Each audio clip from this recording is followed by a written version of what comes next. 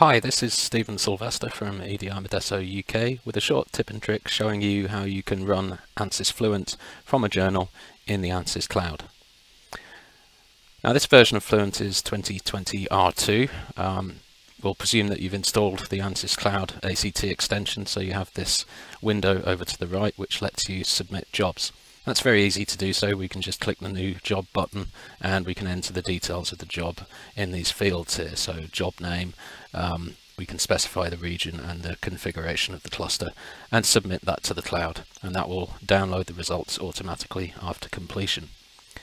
Now for standalone cases that works very well, but oftentimes when we run Ansys Fluent we like to run it in batch using a journal. So it runs in the background and all of the commands are automated and stored in that journal file. And it's great to be able to do that on the Ansys Cloud as well. You could, for example, write a journal that automates the running of 5, 10, 20 different cases. You could write a journal that makes modifications to those cases as they're running. So it's a useful thing to be able to do. In this case, I have a very simple journal here. Typically, these are the kind of things that you might want to automate. So it's reading in a case file, initializing, iterating, and writing that case data file out. Then it's making a change to a boundary condition here. Again, initializing, iterating on the new case, and writing that out. Quite a simple example, but you can appreciate that many journals that we write can automate much more complex procedures than this example here. So if I go back to the window here, when we've installed the Ansys Cloud extension, we also install the Ansys command line interface, which is the command that you need to enter into a command prompt to get it to submit the job into the cloud and run according to a journal. So in my command prompt here, I've CD'd into the local directory, and I can just enter the full command.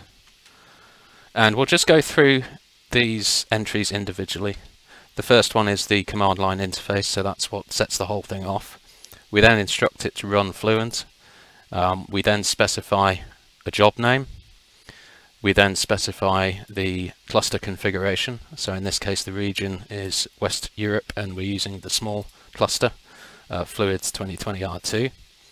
We then specify the journal name. So this journal should be in the working directory along with the case file.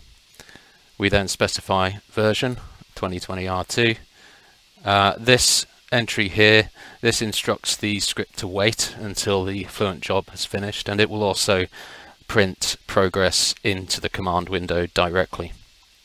Lastly then, simply specify the local directory where you want the results of that batch run to be downloaded.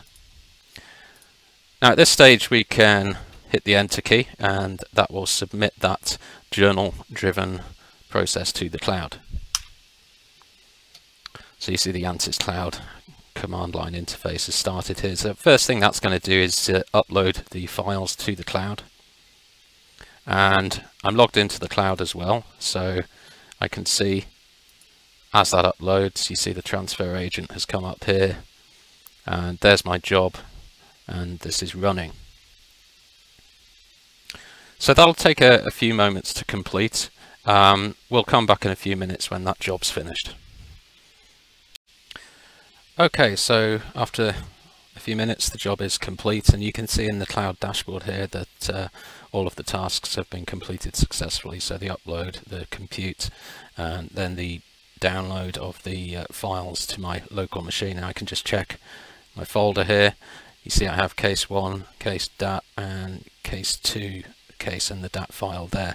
So that's the output of my journal exactly as I wanted it. There are additional reporting files that the cloud and Fluent produces as it goes through the process. So now we can see how easy it is to run Ansys Fluent in the cloud using a journal file. And if you do need any additional information, these CLI commands are fully documented in the cloud documentation. So if you dig around in there, you will find them, and you can simply copy and paste this command to save you a little bit of typing. Hope you found this tip and trick useful. Thanks for watching.